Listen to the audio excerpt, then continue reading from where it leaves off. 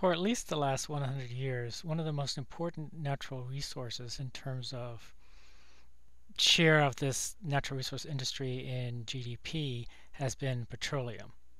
So the topic of this lecture is the history of oil prices. We have a chart here taken from the internet of the price of oil from roughly 1950 until the actual day that I'm making this video here, April 1st, 2020. This is graphed on a logarithmic scale, and it's in constant dollars. The base of the constant dollar is today's date. So today the price of oil is around $20 a barrel in current dollars. And what I wanted to discuss is the reason for at least some of the big jumps that we see in this graph. The first big jump we see is around here in the early 1970s. What happened here was that there was a war in the Middle East between Israel and its Arab neighbors called the Yom Kippur War. The Arab oil producers, who were among the largest producers of oil in the world, were allied with the countries that were fighting against Israel. The United States was fighting, the United States was supporting Israel, wasn't fighting, but was supporting Israel. And the Arab oil exporters decided to impose an embargo of exports of oil to the US and also to the Netherlands, which was also supporting Israel. So they stopped exporting oil to the US and to the Netherlands, and this sharp decrease in supply caused the price to increase quite dramatically, as you see. There were shortages of gasoline in the US. There was gasoline rationing. In some states, for example, if your license plate ended in an odd number, you could only buy gasoline on days that were odd numbered dates, and similarly for even numbered. And it was a huge shock to the economy, as the gray lines here, like this one and this one, these gray lines indicate recessions. And you can see that this large increase in the price of oil, well, you can see that it was coincident with the start of a recession. Actually, I would say that it caused the recession to start. So the whole decade of the 1970s after that was a decade of high oil prices, in other words, around here, and increasing interest in energy efficiency. President Jimmy Carter, who was president in the last few years of this period, installed a solar water heating system on the roof of the White House. This wasn't photovoltaic. Instead, it was just used the sunlight to heat water for the White House. Then in I believe it was 1979, here you had another very, very large increase in the price of oil, roughly from $60 a barrel to more than $120 a barrel, again in 2020 dollars. And this was because of another political development. Before this time, for about 3 decades, Iran had been governed by a pro-American government led by a monarch, the Shah of Iran, who was actually installed in a pro-American coup sometime in the 1950s that was apparently aided by some elements of the US government, for example, the CIA. Well, the Shah was overthrown in 1979 by an Islamic government, and the name of the country was changed to the Islamic Republic of Iran, which is its current name as of today. And the disruptions in the oil market and anti-Americanism of the new Iranian government combined to generate this next big increase in the price of oil. And you can see that it is coincident with another recessionary period here and another one over here. Again, the gray lines representing recessions in the US. The next dramatic part of the story of oil prices is a fall here. Oops, mark this way. A fall in the price of oil. What happened here was that I'll mark it again. The price of oil had been kept up in the early 1980s by supply restrictions. OPEC, the Organization of Petroleum Exporting Countries,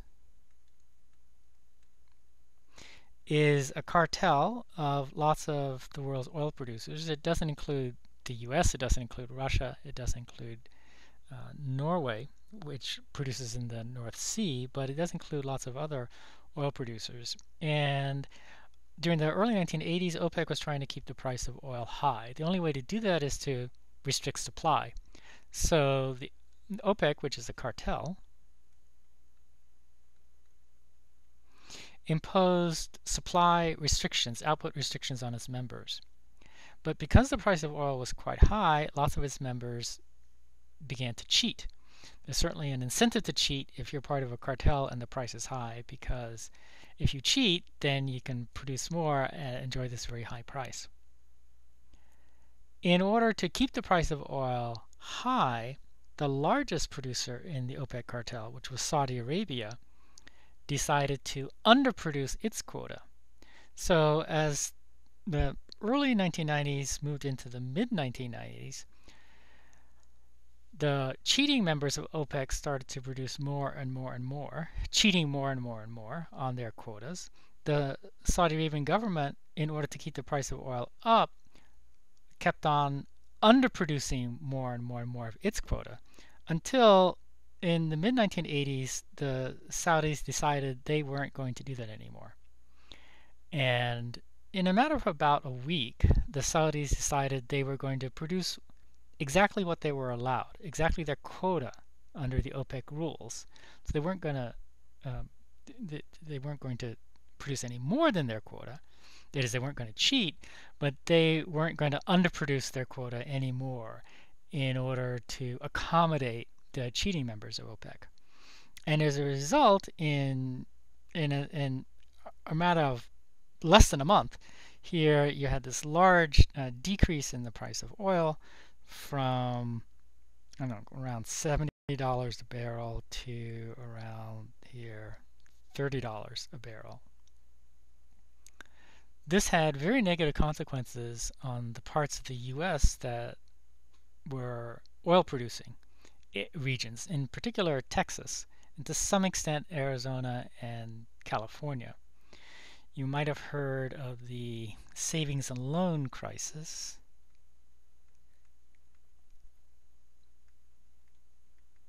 Which happened at this time. Savings and loans were institutions a little bit like banks, but they were restricted to only making loans for home residential mortgages.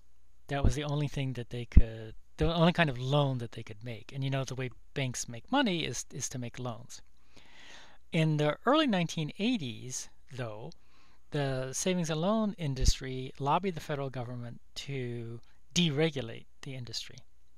And the federal government decided to do that, and so it allowed savings and loans, who only had expertise in making residential mortgages, to make lots of other kinds of loans. And so in the early 1980s, particularly in, as I said, states like Texas, Arizona, the savings and loans got into the new business of making other kinds of loans besides residential mortgages, including commercial mortgages, let's say, for shopping centers. When the price of oil collapsed in the mid-1980s, the economy of states like Texas went into a big recession. The U.S. as a whole didn't, so you don't see any gray bars there, any gray columns there, but Texas certainly did. And this caused lots of the commercial loans that the savings and loans had made to go bad, and quite a few of the savings and loans went bankrupt. I was living in College Station, Texas at the time. I was teaching at Texas A&M University, and I'll recall my bank went bankrupt and was taken over by another bank, which then went bankrupt and was taken over by another bank.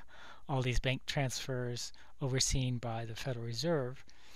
The apartment complex in which I lived, the landlord went bankrupt, and the apartment complex was bought by an out-of-state investment firm. So there were lots of economic dislocations caused by this large drop in the price of oil. The price of oil, as you see, fluctuated between the mid-1980s and around the year 2000. I don't really have much to say about that era. Then between 2000 and 2008, you see around 2000 there was a recession, and certainly in 2008 there was the Great Recession, but between this gray bar and this gray bar, there was an economic expansion. You had an increased demand for oil, and this increased the price. Until shortly before the Great Recession hit, the price went to an unprecedentedly high level. This is when people started talking about peak oil, because the idea is that oil was getting more and more scarce. And what we now know is that to some extent that's true. Of course, an exhaustible resource is always getting more scarce than it was before because you're pulling stuff out of the ground. But the other thing that was really going on was this huge increase in demand. And once the Great Recession hit, the demand for oil collapsed, and then you had a large decrease way down to here. But that was fairly temporary, and the price of oil recovered up to here. The economy, though, was still rather depressed. You had another large decrease in the price of oil. I'm not sure what year that was, around 2012 perhaps, caused by the economy still having difficulties climbing out of the Great Recession. But the most dramatic change you see is the one that's just happened in the last month, which is a change in the price of oil from here to, as I said, around $20 a barrel. This is caused by the novel coronavirus, which causes the COVID-19 disease, and the concomitant shutdown of many parts of the U.S. economy, causing a huge decrease in the demand for petroleum, not only in the U.S., but all over the world, where the disease is causing governments to ask people to stay at home and not work, and therefore causing huge decreases worldwide in the demand for petroleum. Besides the details, what's important to note is that the price of petroleum can vary quite a bit, can vary very dramatically, even in short periods of time. And this is fairly typical for other natural resources. If you look at copper prices, nickel prices, aluminum prices, prices for timber, you see large price changes which may not be as dramatic as the ones here for petroleum, but are still much more than the kind of price changes we as retail consumers are used to seeing for the things that, let's say, we buy in typical grocery stores.